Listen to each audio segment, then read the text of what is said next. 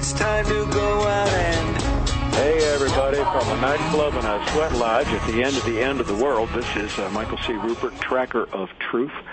It is Sunday, the 17th of March, 2013. I would say St. Patty's Day, but pagans don't really like St. Patty too much. He had a habit of trying to kill everybody who believed that Mother Earth was sacred and alive.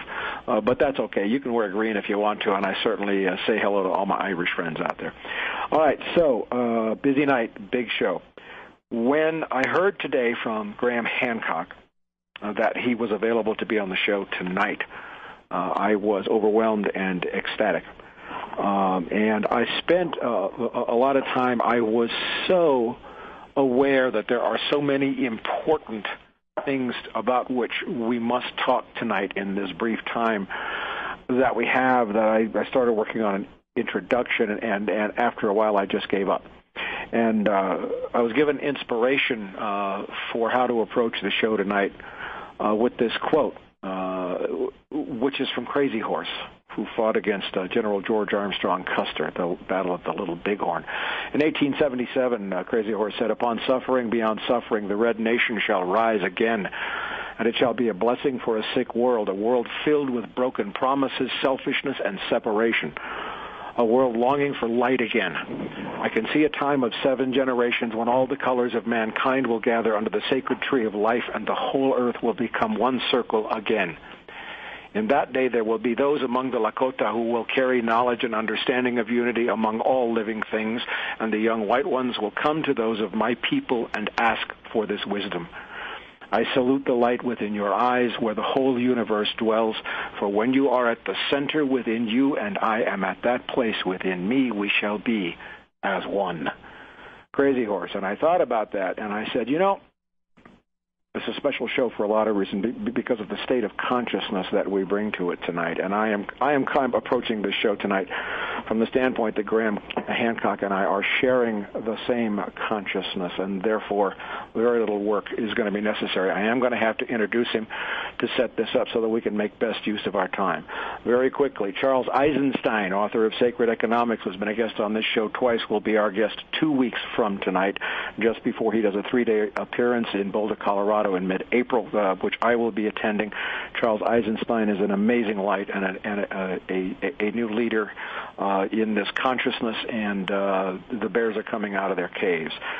Tonight, as we sit down to have this discussion with Graham Hancock, European banks are on the edge, on the verge of a major evolution, because in Cyprus, it has been announced that the Cyprus government will take 10% out of everybody's bank accounts effective tomorrow to pay for austerity, to pay the banks.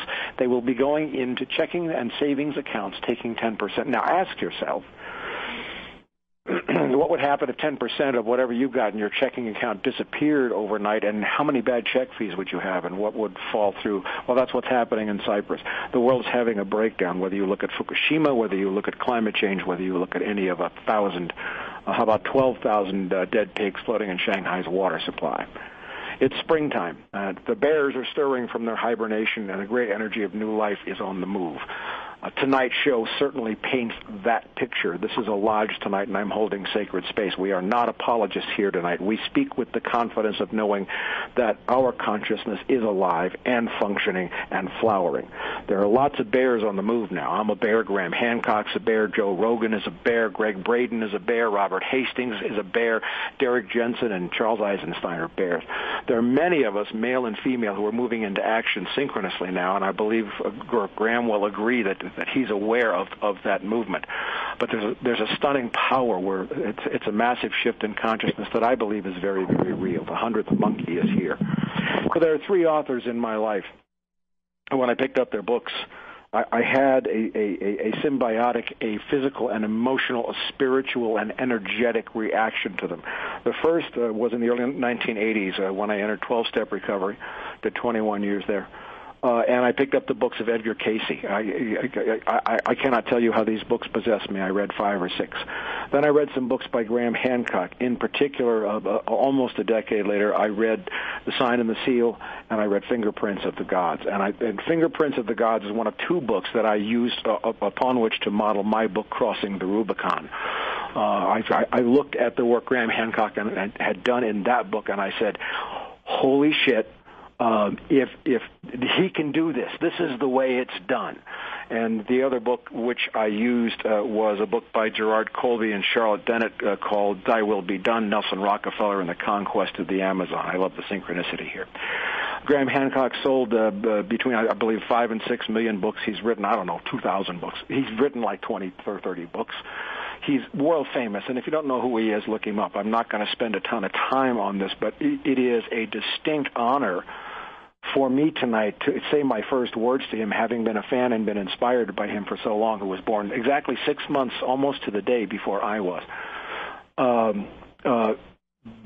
Because there are times when 2 pieces of light can connect, and the light gets many, many times brighter. So as I welcome Graham Hancock to the show tonight, let me just say this, that this is a sacred space that I hold here. We do not apologize.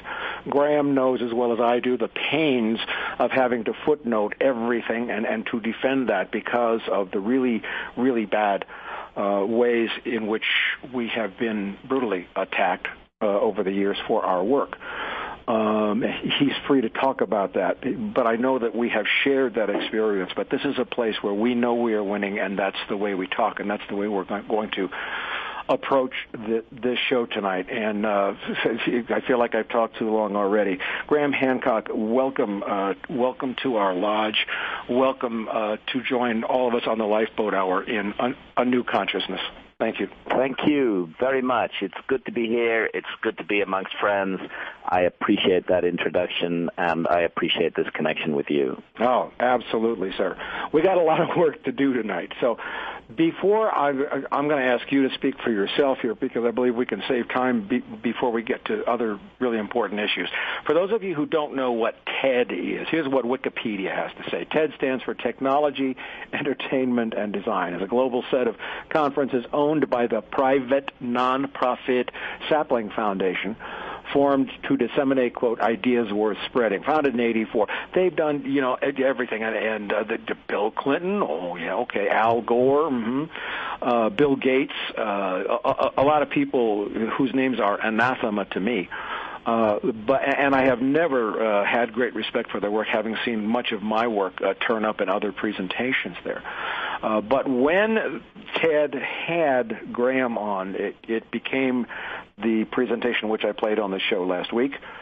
And I'm assuming, for the sake of discussion, that everybody is familiar with that brilliant piece of oration that so sums up where we are right now. So that's who Ted is. Now, with that, Graham, in your own words, because that'll save time, can you take us briefly through how the TED thing came about, how it went, and what's happened since? I'll let you tell that story. Sure, absolutely. It's been an extraordinary and strange experience altogether.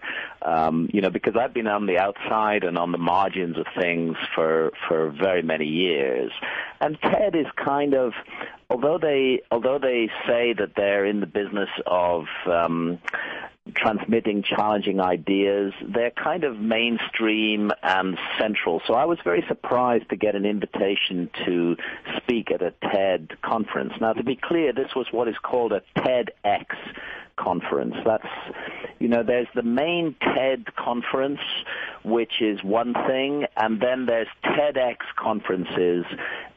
I'm going to use their language, which take the TED brand. They speak of themselves as a brand, like a can of beans or a motor car, which take the TED brand, but they're independently organized conferences which occur all over the world. And a group of good-hearted, open-minded students in London got together and decided to create a conference that was going to challenge existing paradigms, which they felt was very much within the ethos of TED as spreading new and challenging ideas. And they invited me to be one of the speakers at that conference.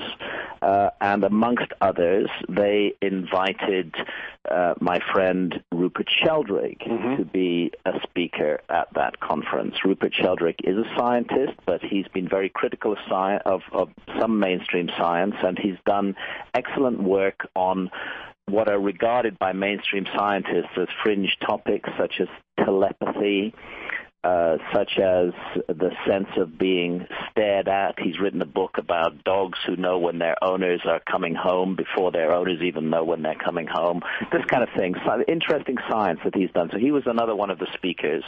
And when I saw that Rupert was going to be there, I thought, well, great, this is going to be a very interesting event, and I decided that I was happy to speak at it. And it was a significant challenge because I was required to present a talk. My subject was going to be consciousness, which is a subject that I've been deeply involved with for many, many years, and I was required to present a talk in 18 minutes, and I took this, it's much easier to talk for an hour than it is to talk for 18 minutes. Oh, indeed. I've had that experience many times. You really have to focus.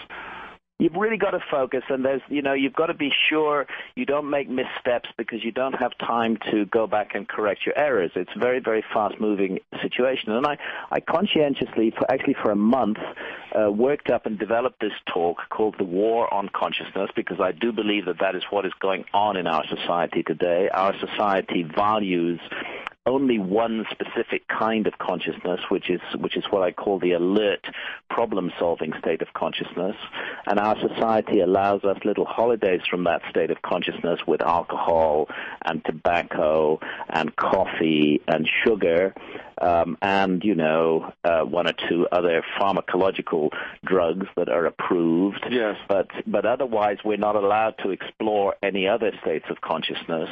And in fact, our society will send us to prison if we exercise our sovereign right as adults to explore the mysteries of our own consciousness by using, for example, psychedelics.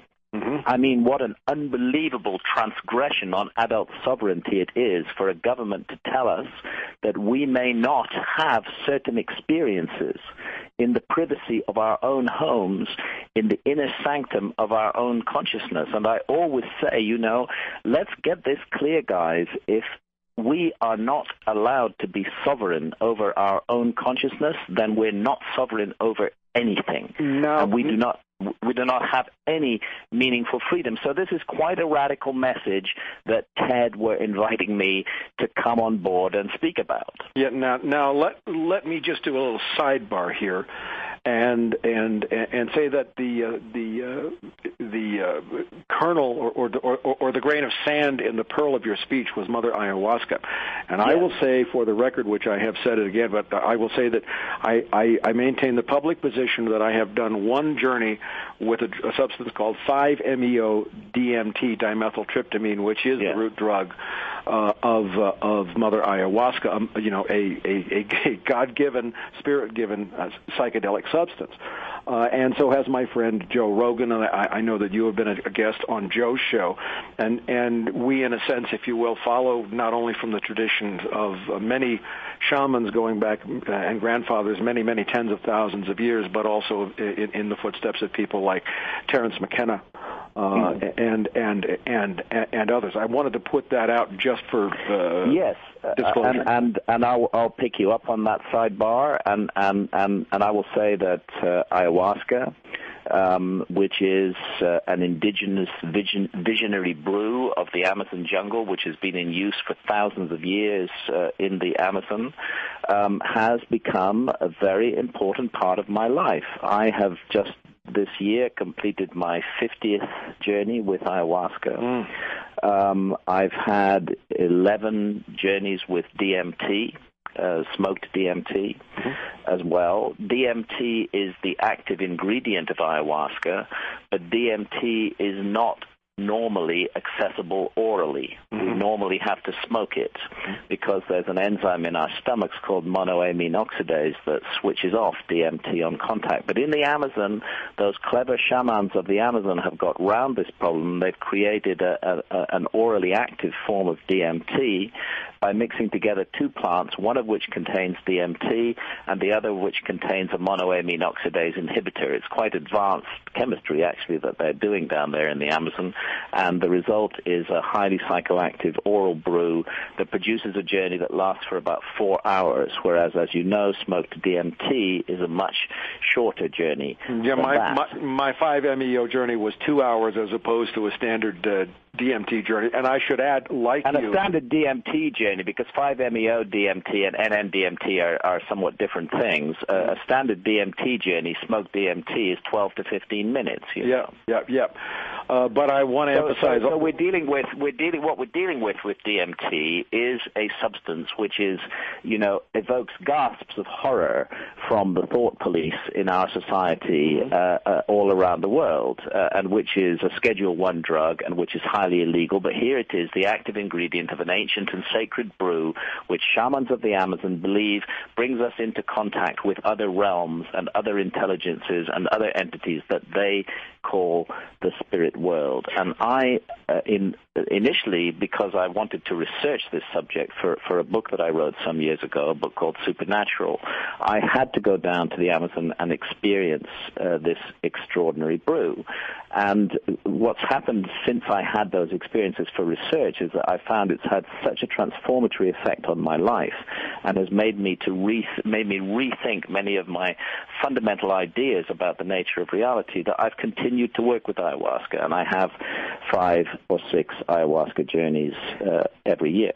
I have had an observation, Graham, as a result of this, and we'll get back to the TED story. I'm sure most are familiar with it, that not only your presentation, but Ruppert Sheldrake's and several others, and I find some amazing threads of consistency between all those presentations, have been systematically taken away from TED. Well, look, can I just speak on that? Because, sure. Okay, TEDx did the conference. I spoke at the conference. My talk was put up on the TEDx YouTube channel, okay, and it ran there for 3 weeks. And during those 3 weeks, it gathered 132,000 views.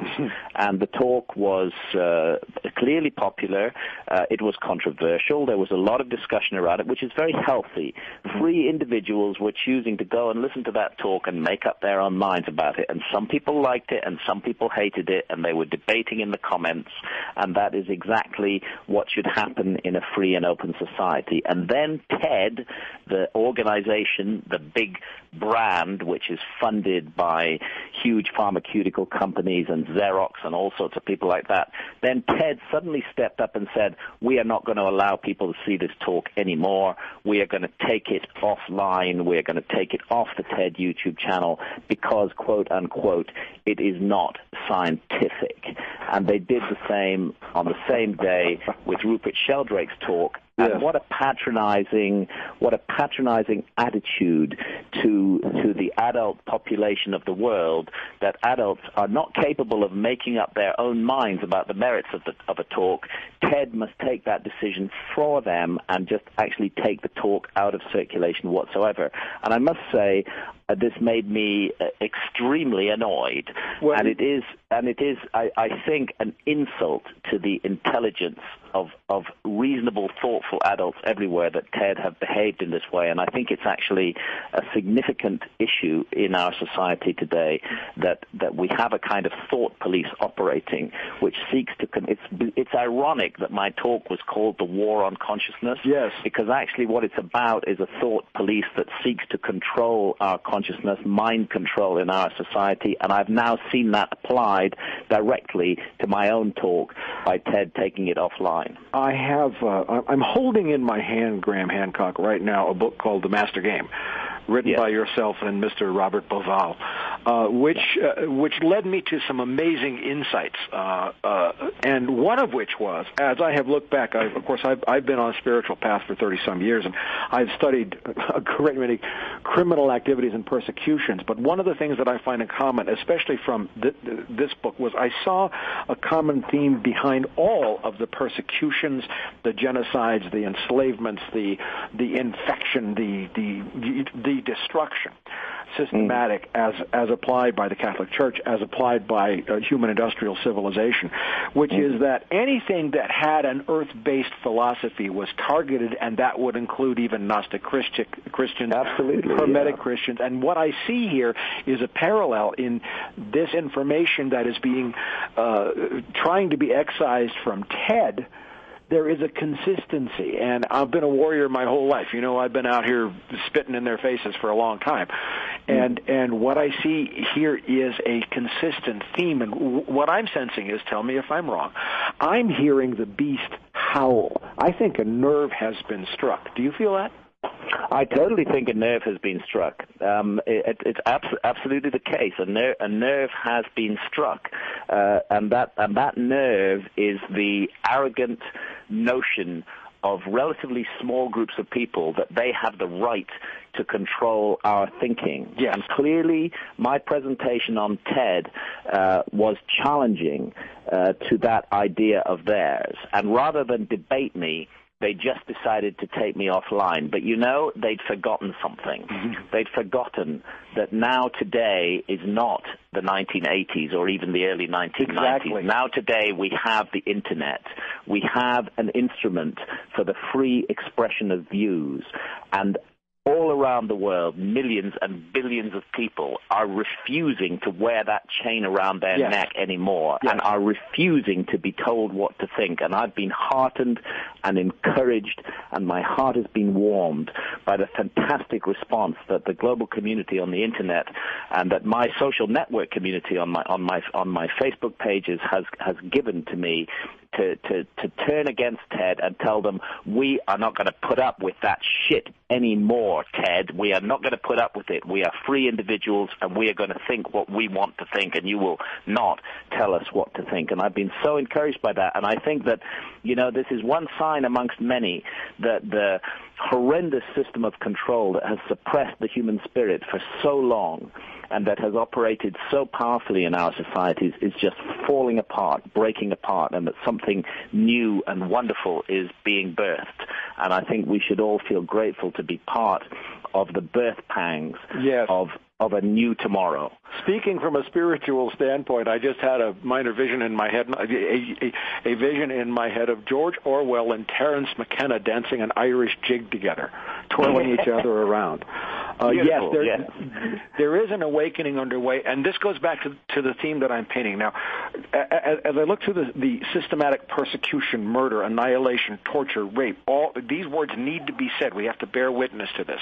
Of all of the ancestors for the last 5,000 or 6,000 years since a God Jehovah separated us from everything else, whether you call yourself Lakota or Hopi or Bushman or Buddhist or Hindu or any Druid or pagan or Wiccan, whatever you call yourself, understanding the interconnectedness of all things, we are all Gaian now. Yes. And I believe that Gaian consciousness is alive and well, especially in this lodge that we're holding tonight. And I feel that very strongly, and I'm sensing that you do too, that we're in motion now, that things are... I feel it very strongly, and this is part of the mystery of ayahuasca, and it's part of what Ted didn't like about my talk, because I talked a lot about ayahuasca in that talk. And I was careful in what I said to make clear that I'm not claiming any reality status for these visions. I myself believe that the visions are highly meaningful and real, but I don't claim or insist that others must believe that. I'm simply reporting what people experience all around the world. And it's a very curious thing, as the Amazon jungle, that sacred realm, that unique source of biodiversity, the lungs of our planet, that beautiful garden of the Amazon jungle, as it comes under increasing threat, as it faces the most horrific destruction from the global industrial complex, as whole country-sized areas of the Amazon are slashed down and turned into soybean farms to feed cattle to fuel the hamburger industry. As all of this is happening, as this suicidal attack on the Amazon is taking place, out of the Amazon has emerged this ancient and sacred ceremony associated with a vine and a leaf. And this is the ceremony of ayahuasca. And in the ayahuasca visionary state, which can go very, very deep, people all around the world who've not been in contact with one another, who've not compared notes, are reporting encounters with an intelligent entity who they construe as a goddess. And more often we call her Mother Ayahuasca. And although she is not powerful in the physical realm, she operates in the realm of consciousness, and she believes that she can bring about change in the world through affecting and altering human consciousness. And now suddenly today, after thousands of years of being confined within the Amazon, just at the moment when the Amazon is under greatest threat, you can find ayahuasca ceremony available in New York, in Los Angeles, in Toronto, in Tokyo, in London, in Cairo, anywhere you go in the world, even in the Arabian Gulf. You can in the countries of the Gulf, the Arab countries of the Gulf, like Dubai or Qatar, you can find ayahuasca ceremonies available. Stunningly, all around the world, this vine has traveled out of the Amazon and has presented itself globally in human culture and is having an impact on human consciousness. And you know, this way that she's seen as a goddess, as the mother goddess of the planet, ties in exactly with what you're saying about Gaia. And that is what many of us who've drunk ayahuasca are coming to feel that we're dealing with here. Yes. And you know, she's an extraordinary encounter. And I understand that people who have not experienced ayahuasca must feel very skeptical about what I'm saying. And all I would say to those people is, hold on a while.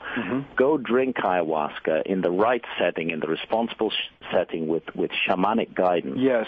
And that is available in the West as well as in the Amazon jungle. Go drink ayahuasca, have that experience. Hold your judgment until you've had that experience, because it is extraordinary and it is transformatory, and it will work on you and on your own life and make you think about the harm and damage that you do to others, and it will work on your consciousness in relation to the planet as a whole. Indeed, and this is a perfect setup. We're at the bottom of the hour. I'm skipping a station break tonight, Graham. I don't know if you've heard the Lifeboat Hour before, but it is a part of our lodge ceremony, our tradition here, that we always mix music in with, and as you know from having attended many ceremonies, that the music and the drum is extremely important. Music is important. This is a part of our ritual here, and I have picked tonight a very, very special song, and I wish that I could see Graham Hancock's face when he hears what I'm going to play tonight. I am playing this in his honor and in my honor, but also in the honor of all of the people that I know that Graham Hancock and I recognize, who held the space open for us to appear and make our contributions at this critical moment. But it is time, and our time has come. And so I chose tonight a song from a group called Florence and the Machine. The song is called Spectrum, and I know you who have followed me for a long time are going to crack up when you hear the catch line in the song. But let this song into your heart, and let this song work on your spirit as you listen to the rest of this show tonight. Here it is. Let's go.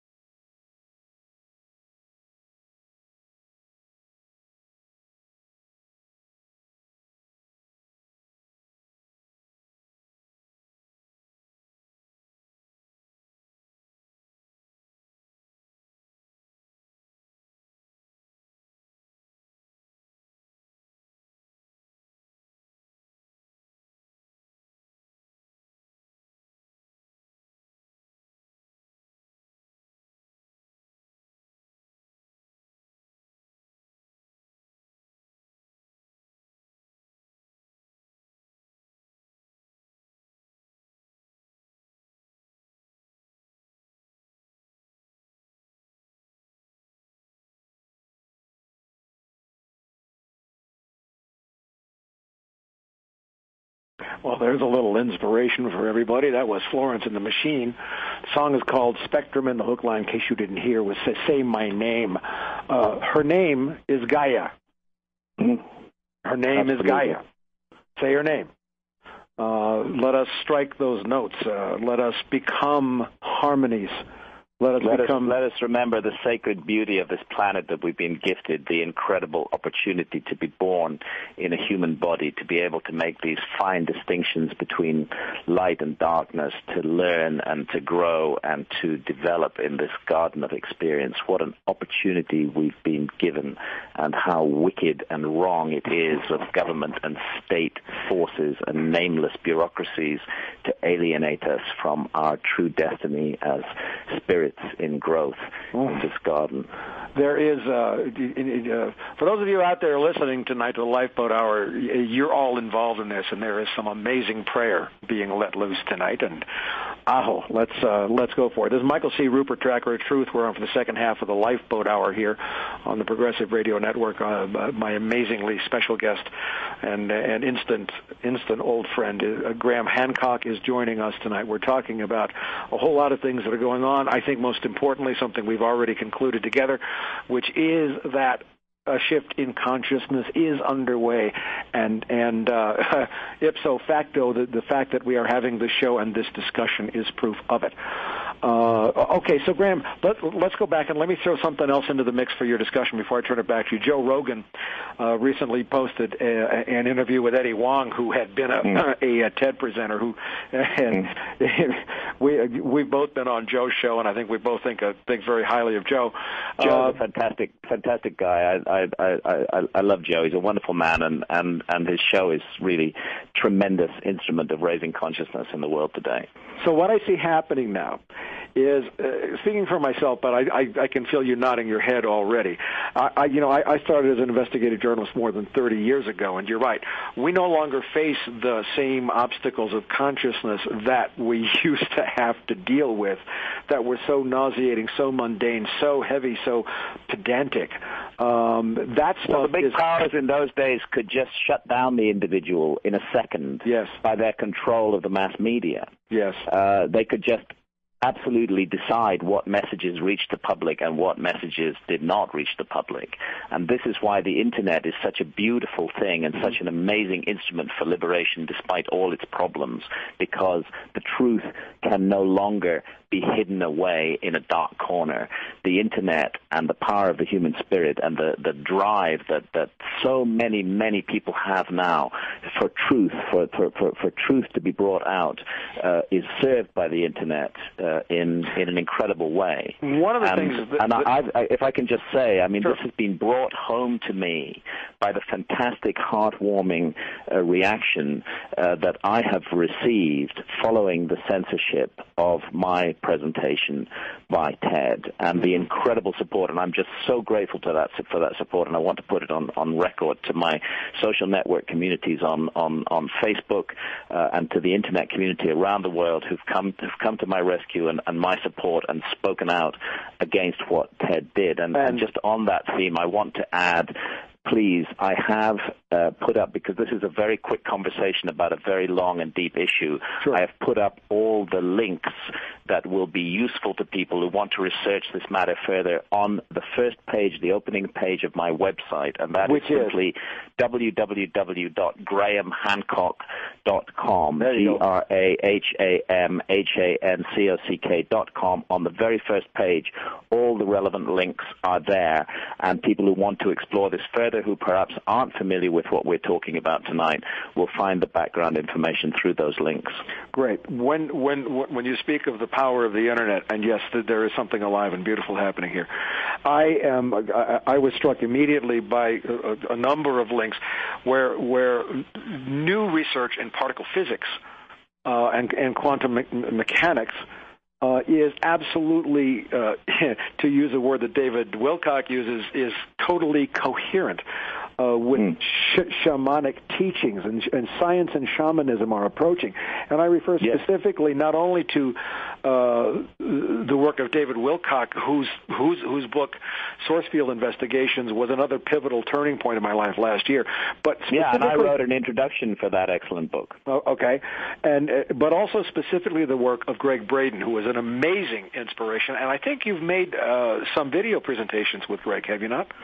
I met Greg only once, as a matter of fact, and that was way back in the day in like 1997. Lovely man, very much enjoyed meeting him. Not had the privilege to meet him again since then, but I do highly value and respect his work. And what he has done with, like you have in your work and I have in my work with Crossing the Rubicon, is he has compiled enormous amounts of peer-reviewed, overwhelming science that tells us, essentially, that consciousness, that frequency, determines our physical reality. And exactly.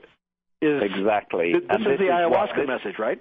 This is the ayahuasca message, and this is what the powers that be detest. Yes. And this is why my TED Talk was taken offline.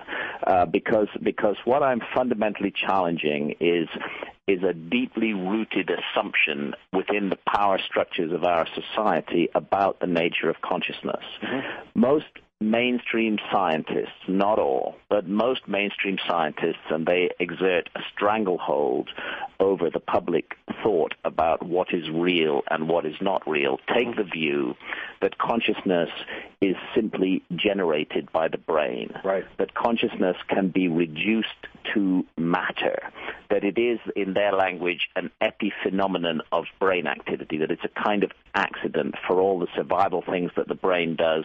We get this little extra bonus called consciousness. And they don't, and therefore those who hold that view cannot possibly believe, for example, in life after death. They can't believe in the survival of death by consciousness, because they see consciousness simply as a product of physical activities.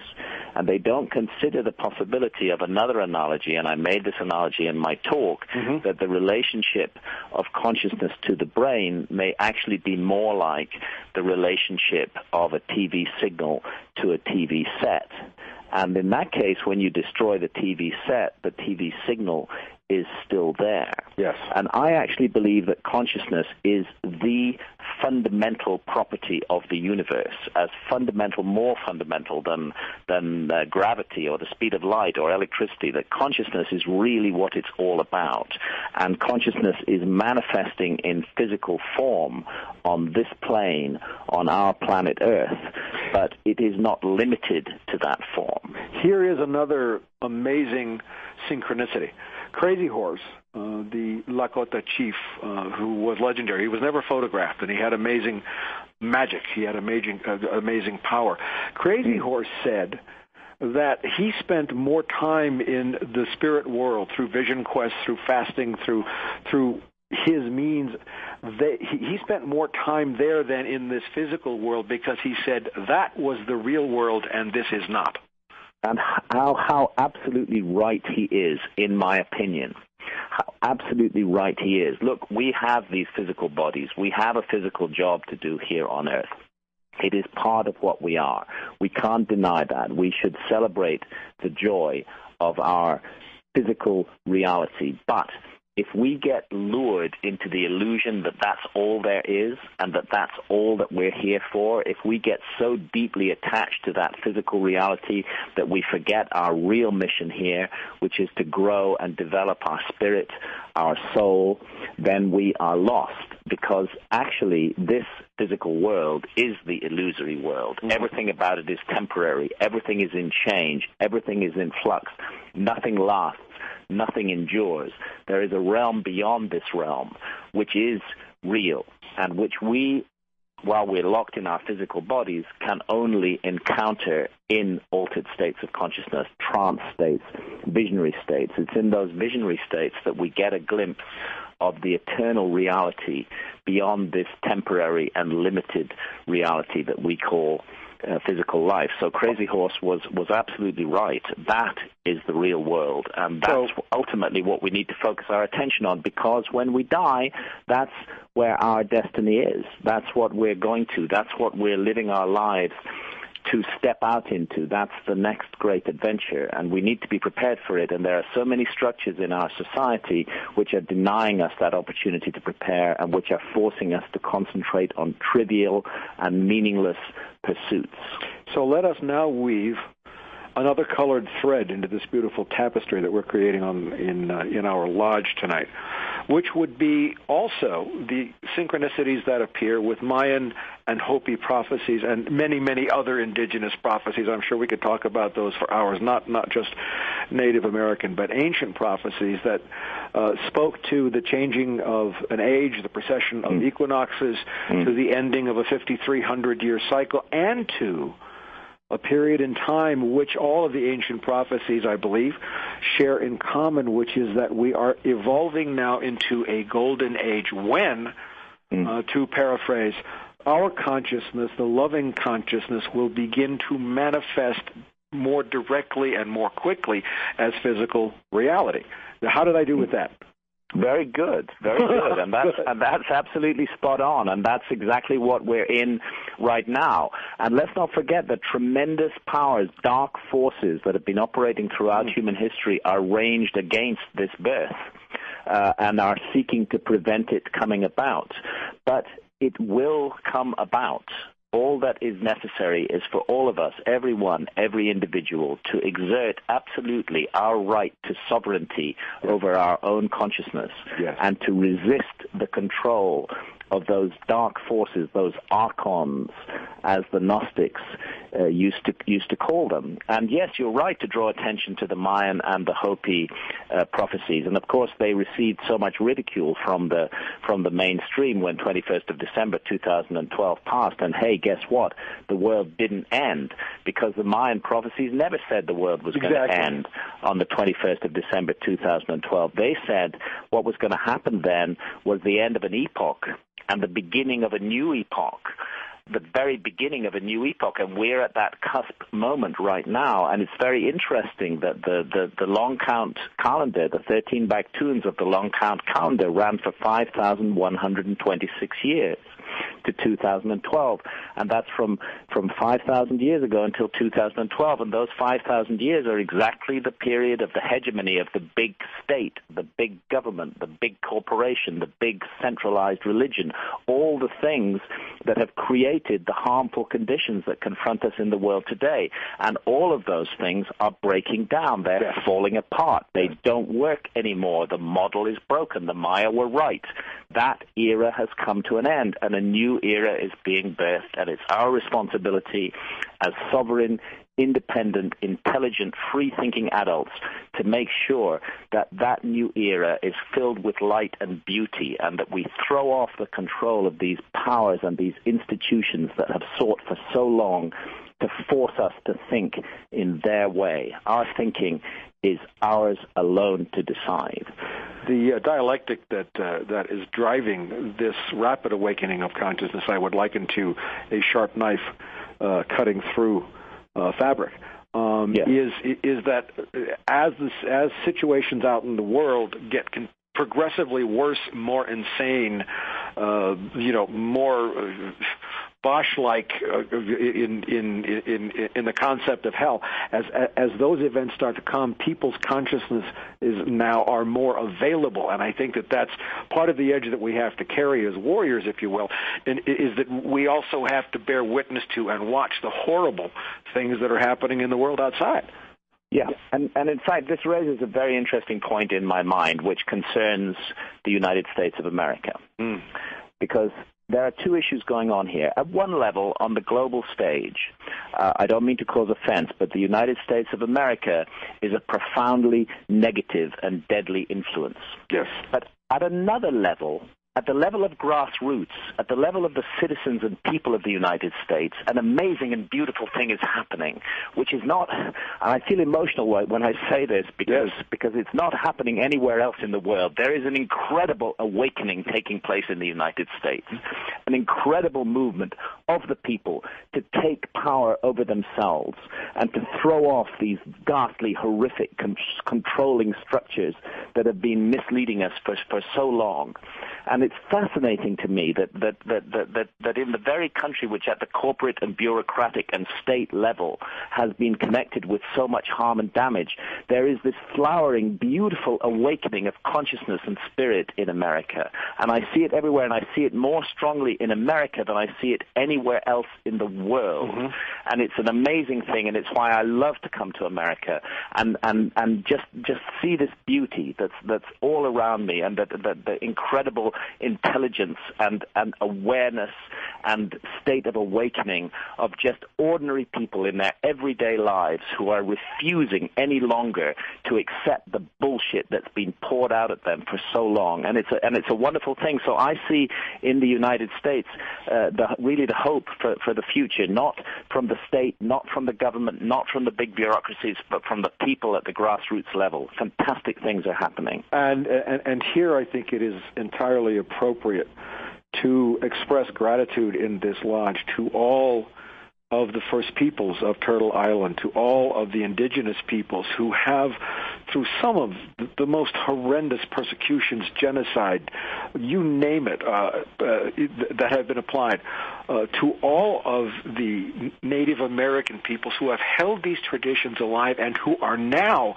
stepping forward, just like the ayahuasca elders and the elders from South America who have held this knowledge for us and who are stepping forward abundantly to feed us with their teachings and the things that they have held so sacred for so long. Absolutely, absolutely. And to quote the late, great, wonderful Terence McKenna, another great American, that these people have kept the flame of a tremendous mystery burning when the rest of the world wanted to snuff it out. Yes. And thanks to them, the flame of that mystery is still alive, and we may warm our hands at it and learn and grow from it. You know, what shamans in the Amazon told me when I asked them to analyze the sickness of the West, the sickness of the great industrial and technological powers, they said it's quite simple. You've severed your connection with spirit. If you don't reconnect with spirit, and if you don't do it soon, you're going to bring the whole house of cards tumbling down around your heads and ours. And they see it as their mission to help us to reconnect with spirit, and to do so urgently, and to do so soon. And I think there's a readiness and a willingness to accept that, not spirit as it is preached in the big hierarchical religions, but the free and independent reemergence of spirit that all of us feel flowering within ourselves today. Which brings us now, we've got about 9 minutes left, to another theme I'd like to introduce here. It was just struck by that as you were talking. We also talk about prophecies, and there is a prophecy called the prophecy of the eagle and the condor, which had its origins, we believe, in South America, but it is extremely well known throughout the Western Hemisphere, which is that, if you will, on the one hand, the condor of South America and the eagle of North America will fly wingtip to wingtip and be reunited. But on the other hand, it means that the heart, which has been brutally suppressed and subjugated to Cartesian tyranny, will find its liberation being a more powerful and organ, but also that the male and the female will be balanced again. And I am very aware that this prophecy of the eagle and the condor is being fulfilled as we speak. Indeed, perhaps, Graham, you and I and many others are part of the fulfillment of that prophecy, but it all speaks ultimately to healing.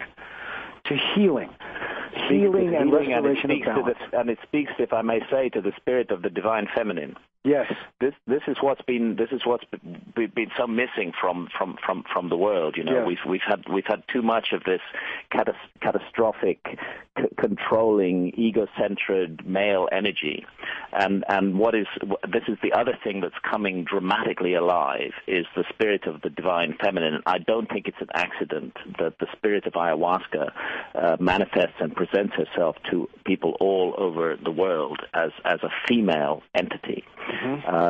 Powerfully, strongly female, with love and nurturing, but also with strength. real strength. And this is what we need to reach out for and grasp now, a harmony of male and female energies if we're going to move forward into a new and better world. Which speaks to the Canadian movement Idle No More, an indigenous movement in Canada standing up to the Harper government's brutal rape of all their environmental laws and indigenous rights. And it is a matrilineal, it is a woman-led movement. And they are being also extremely effective in Canada and brutally ignored also by the mainstream media, which seems to be losing its grip. And I just felt I wanted to mention We don't need the mainstream media anymore. No, we don't. The mainstream media, they've had their day. They're still trumpeting and crowing, but they're over, they're done with. We have a new kind of media today where people talk to people directly, where we have communities of like-minded individuals gathering and coalescing all around the world, where we no longer need to adhere to the notion of nation or patriotism, but where we associate with one another simply as fellow human beings with shared ideas and shared thoughts and shared hopes and shared longings. And this is the way forward to the future, in my view. I think we are already in the future. Somebody posted on Facebook, Mike, is this the beginning of the end? And I stole from Winston Churchill, but I said it may be the end of the beginning. Exactly. I believe we're moving into that. So, Graham Hancock, we have 6 minutes left. Well, can I just say again, because of a long and complex conversation, all the links that are relevant to this conversation, just look at the first page of my website, www.grahamhancock.com, and you'll find all the links there which will lead to deeper inquiry into the subjects we've been talking about. What is on your immediate agenda for the near future, Graham? Well, you know, I've been called, this is another curious thing from my work with ayahuasca. I've been known for writing nonfiction for many, many years, and I've written many books about historical mysteries. But for the last 4 years or so, as a result of a series of visions that I had in Brazil, I've been writing novels, you know, and I've written a novel called Entangled, which is a time travel novel about a battle of good against evil. One young woman 24,000 years ago, one young woman today, brought together by supernatural forces to do battle with a demon who travels through time. And I've just finished another novel called War God about the Spanish conquest of Mexico, which was a turning point in human history and which truly was the beginning of the darkness that we're now struggling to escape from. So I felt called to, I'm 62 years old now, and I felt that I needed to make a change of direction and to explore my creativity in other directions. But that being said, something else has happened as well, which is that I think the book for which I'm best known is Fingerprints of the Gods, yes, which looks at the possibility of a lost civilization, of a great forgotten episode in human yes, history more than 12,000 years ago. And my goodness, I came in for the most unbelievable amount of ridicule and criticism and attack from mainstream science and archaeology for even considering that possibility back in 1995. Yes. But now, you know, in 2013, so much new evidence has come out to support that possibility that I've decided to write a sequel to Fingerprints of the Gods, and I've been researching it already for some time, and I'm going to publish that sequel in 2015, and it's going to be called Magicians of the Gods, and I'm working actively on that project right now and for the next year and a half. And what I'm working on now, I think you'll find this of interest, is a project which I cannot discuss yet. It's in Los Angeles, but it's getting closer. Essentially, which is based around the concept that between the works of people like yourself, Forbidden Archaeology, all of the work that's out there, it is possible to assemble, if you will, as a detective putting together a mosaic, a picture of reality and where we're going that is enormously coherent and makes sense as we try to match the world that we live in with the press releases that we receive about what's going on out there. Absolutely. So, aside, good luck with that. It sounds exciting. Well, sounds like it needs to be done. I expect you're going to be hearing from me, and so will people like Greg Braden. Who, of all the other people out there, who has inspired you Who opened doors of consciousness for you in terms of writers, authors, teachers, anybody that's out there now or in the past? Out there now or in the past. I have to say that amongst the greatest inspirations for me have been Aldous Huxley, George Orwell, and Terence McKenna. Come on. I mean, let's pay tribute to that great man who died too soon. Oh. Terence McKenna was a wonderful gift from the universe to humanity. The way he spoke, electrifying.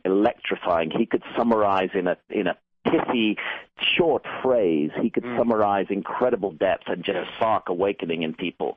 What a gift he had, and thank goodness his voice is still heard all over the internet, even though he's long gone. And his brother Dennis McKenna, another wonderful individual who I've been privileged to get to know very well over the last year. And Dennis has written a book, The Brotherhood of the Screaming Abyss, about his relationship as a brother to Terence McKenna. And I would urge anybody listening to go out and pick up that book by Dennis McKenna. It's very good. We are sadly out of time. When I was living in Sebastopol, California, I was living 4 miles from Terence McKenna's house, and the people who were heirs to what he was teaching there in Northern California were the ones who took me on my DMT journey, and I love the synchronicity of all of this. Graham Hancock, who I consider to be carrying the baton left by people like Terence McKenna, it's been an amazing treat to have you on the show tonight. I am very much honored. I do not think it will be the last time that we ever look forward to more. We have a lot of work to do, my brother. I also call you my uncle. I thank you for all you've done, Graham Hancock. Thank you. So good to talk to you. We'll have you back soon. Excellent. All right, Bye-bye. everybody. All right, good night. Bye.